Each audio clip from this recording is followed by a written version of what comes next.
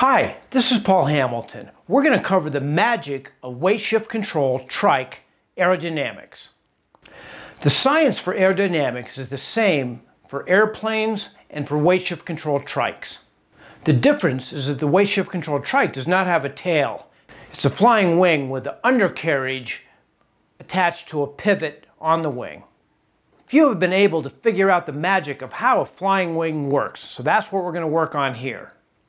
We have mastered how to eliminate the pulleys, wires, rods, movable control surfaces into a simple flex wing. Since many of the concepts are like an airplane and similar to an airplane, we're going to be comparing the airplane and the weight shift control trike. But be assured, we're going to cover the magic of the aerodynamic principles of the weight shift control trike so you can understand that trike and be a better pilot. So what we're going to do is we're going to go through our basic training syllabus here. So we're going to start off and look at forces acting on an aircraft, all forces overview, lift versus weight, thrust versus drag. Then we're going to go down and cover all of our forces. We've got our weight. Of course, that's pretty easy. We've got our lift. We've got our drag. We've got our thrust. And then once we look at all the basic forces, we're going to look at how all forces interact with each other. And down here in the control, this is where it gets really interesting. This is where the weight shift control really deviates from the airplane here when we talk about the control and how we look at wing twist.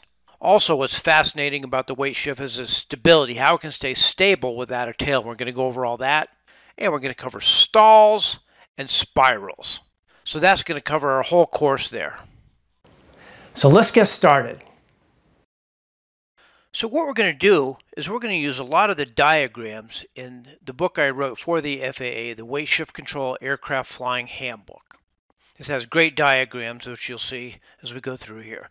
This is a fundamental book you're going to need to read pretty much cover to cover for flying the trike. Additionally, what we're going to do, we're going to pull a bunch of figures and use a bunch of figures from the Weight Shift Control Aircraft Pilot's Handbook of Aeronautical Knowledge. This is generally considered the ground school for the weight shift control trike. This book is specifically for the weight shift control trike. So what I did is I just rewrote the airplane flying handbook specifically for the trikes.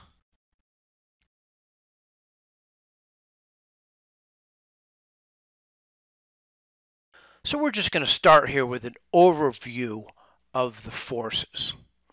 We've got our weight, our lift, our drag, and our thrust.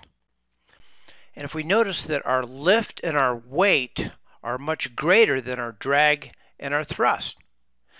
So what we're going to do here for simplicity, we're going to assume that the weight is 1,000 pounds.